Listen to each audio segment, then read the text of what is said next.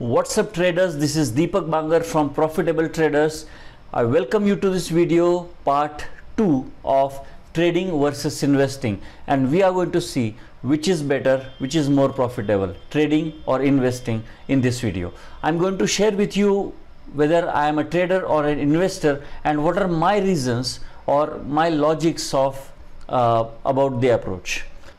We are going to see with practical examples of few stocks certain principles. For example, does the buy and hold forever strategy really work in today's changing market dynamics? How investors' capital gets stuck in the stocks which are idle, and how capturing the swings or the major trends in the market is the way to go and can be a game changer for you when it comes to making money from the stock markets. And at the end of this video, you will be able to decide for yourself whether trading is better or investing is better or more profitable, and what suits you the best. So let's get started. If you haven't watched the first part of this video, I'm giving the link in the I button. Check that out. I personally feel and I believe that trading is more profitable and better compared to investing. What are my reasons of saying so? So let us find out. See, the first reason what I feel is trading gives you more returns in less time. Okay, and when we are seeing the stock examples, I am going to show you how actually this happens in the real market scenarios. There is no or minimal risk of capital getting stuck or idle for long periods of time, because in trading we are capturing the major trends, the momentum in the move of a particular stock, and then we are trying to avoid these phases of the stocks which are in the downtrend, or when the stock is moving against our direction, or when the stock is just sitting idle there doing nothing, just consolidating. We are avoiding those phases in trading, but in investing we have to go through wither out all these phases. I can take advantage of both the bullish phase and the bearish phase, or the up phase and the down phases of the markets when I am a trader. But an investor can only take advantage of the one side of the market.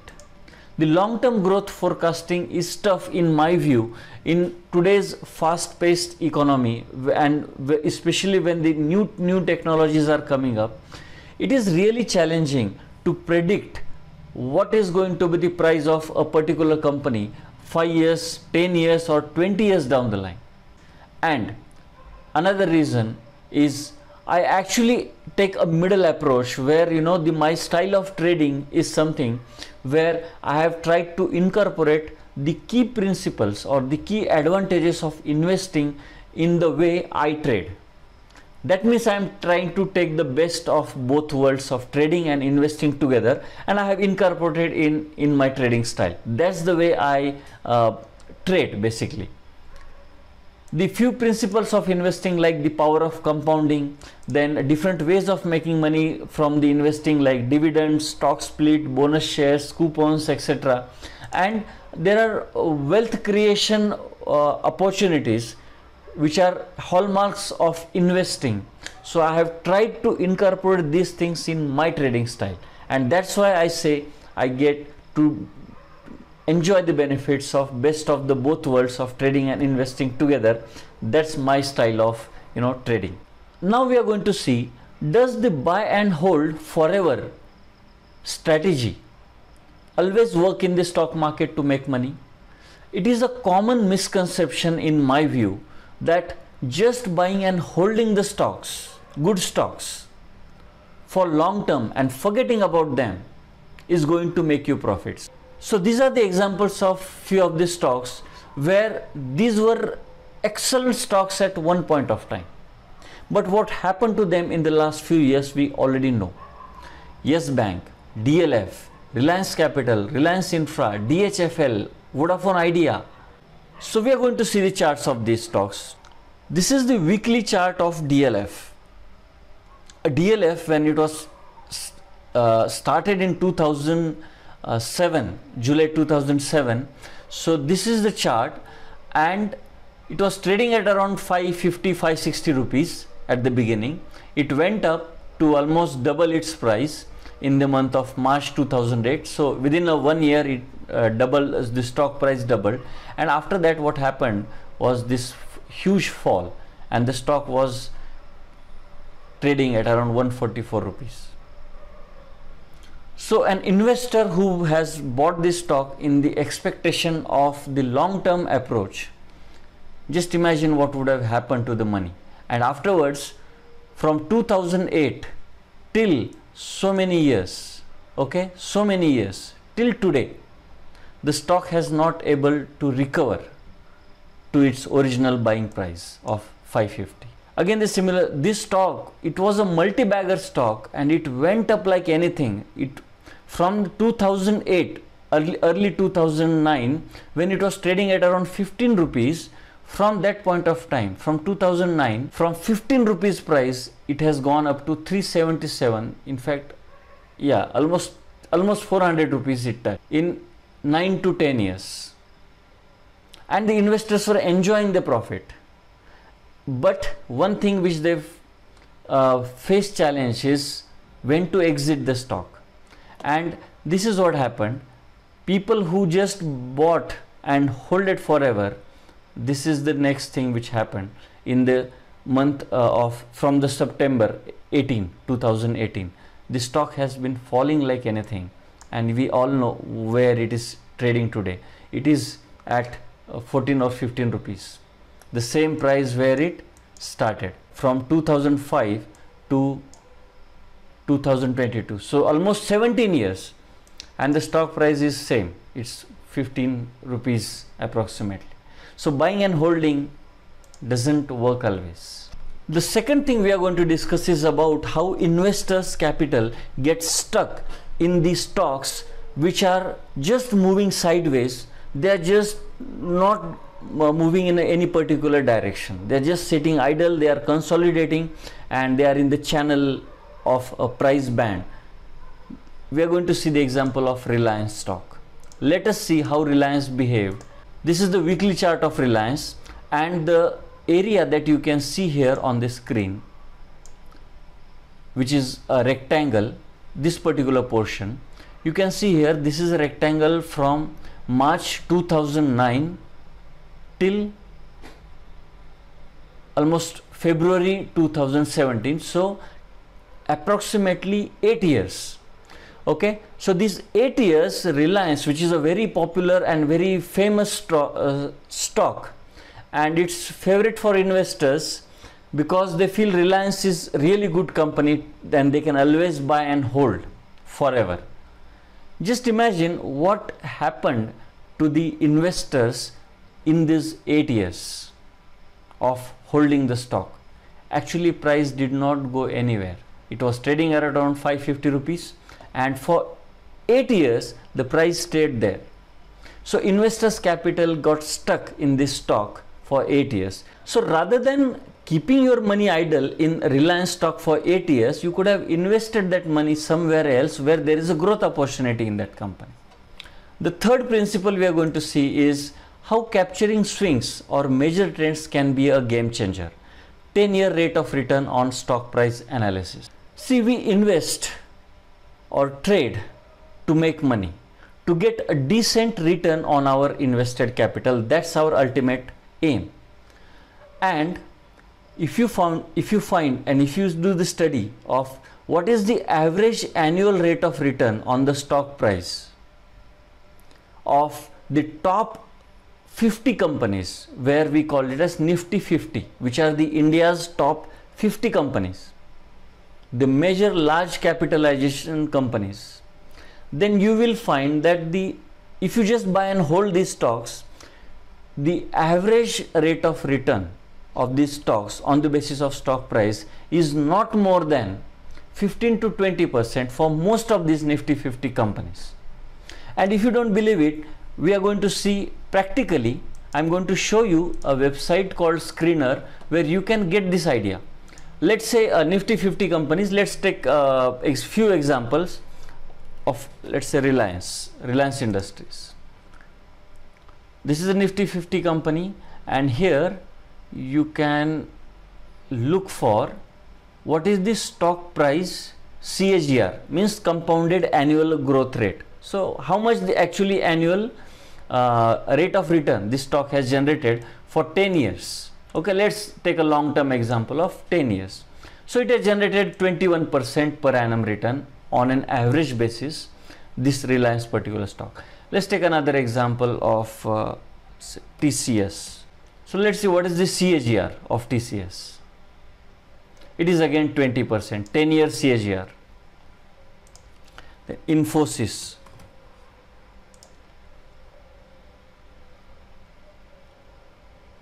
it's 19%. ONGC,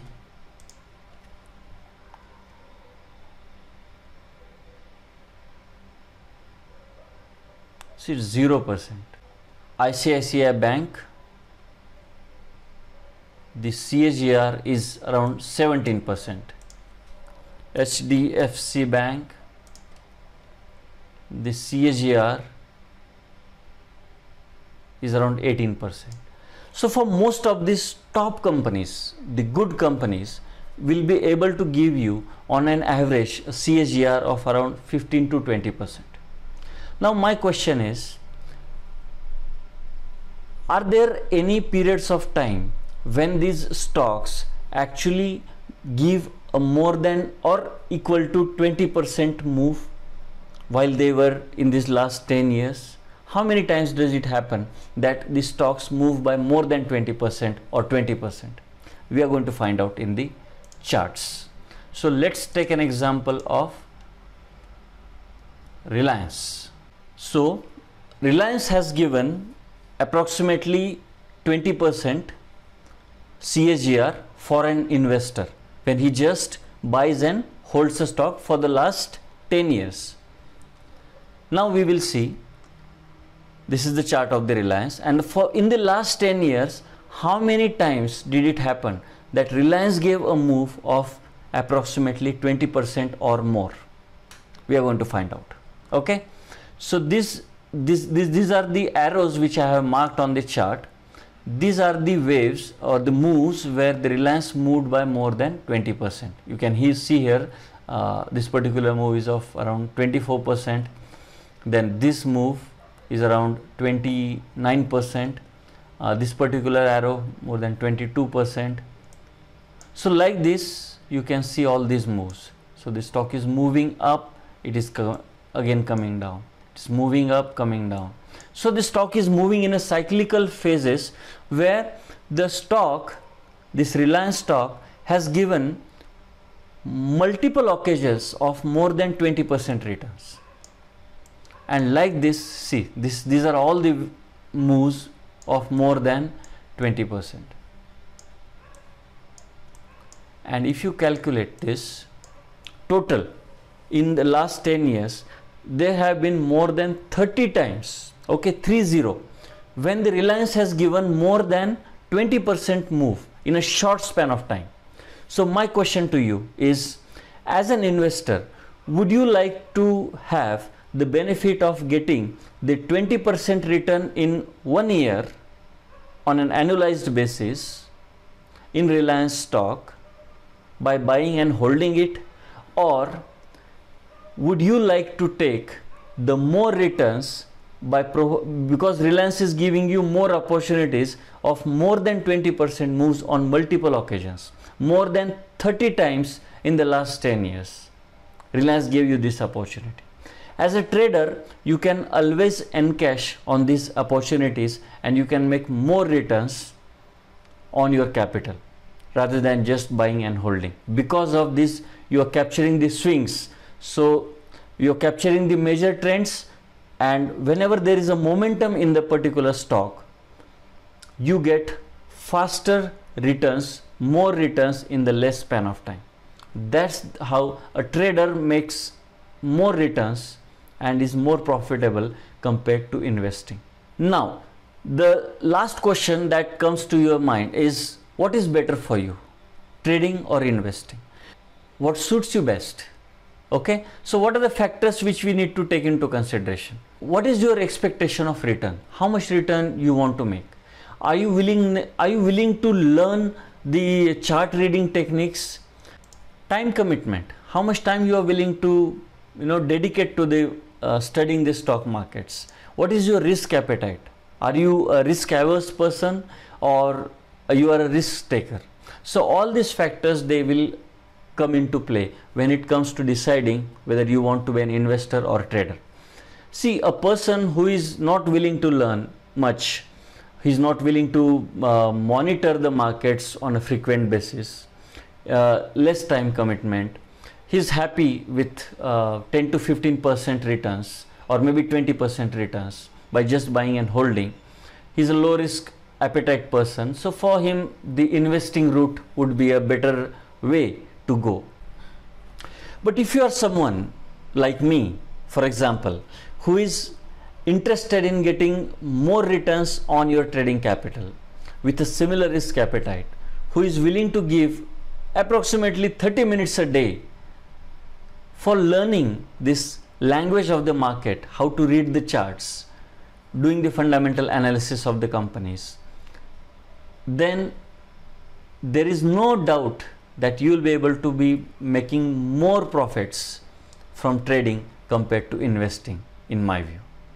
So that's all for this video. I hope you found this useful, and if you liked what I shared, please do not forget to hit that like button, subscribe to our channel, YouTube channel, and support us. Share this video with your friends whom you think this information can be useful, and let me know in the comments below whether you would like to be a trader or an investor. I am looking forward for your comments. I thank you for your time, and I'll see you in the next video. Bye for now.